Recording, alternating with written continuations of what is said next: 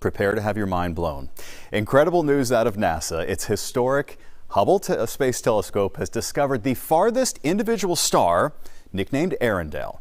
So joining us now to tell us how in the world they found it is astronomer Dr. Dan Coe with the Space Telescope Science Institute. Sir, thank you very much for joining us. We are talking about something that takes us back to almost the beginning of the universe. It's being called the morning star. Can you tell us what it is, how you discovered it? Good morning, Mike. Thanks for having me. And I got to say, our minds are blown too. This is so exciting. When you look up at the sky, you see stars that are maybe hundreds or thousands of light years away. So at great distances. But this star is 13 billion light years away. And we're looking over 90% of the way back to the Big Bang. We've only ever seen galaxies that far away, so millions or billions of stars. So to see an individual star like this is just amazing.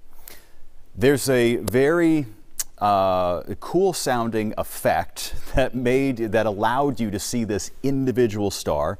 It's called gravitational lensing. Is there a way that you could explain this sort of in layman's terms of what in the world this is and how it sort of focused the light toward the telescope to allow you to see this individual star that far away?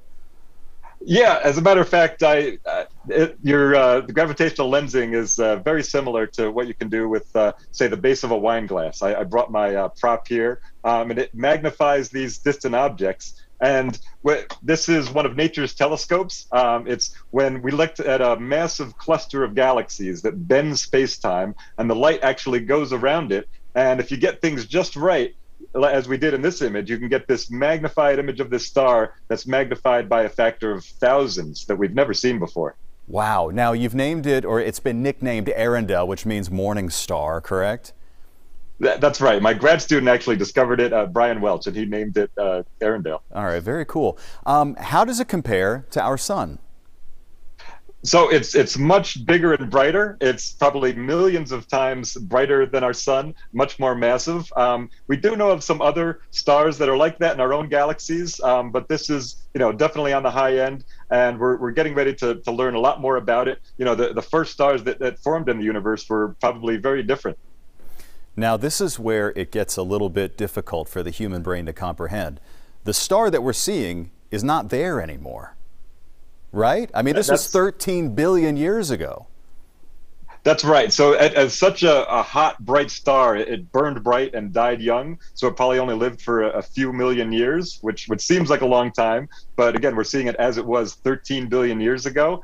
And there were probably many of other stars within that galaxy that lived longer over the years. But we're fortunate that we're able to see a star like this in the early universe when it was still around. All right, so cool. Well, thank you very much for furthering science for us and for helping to explain that to us, Dr.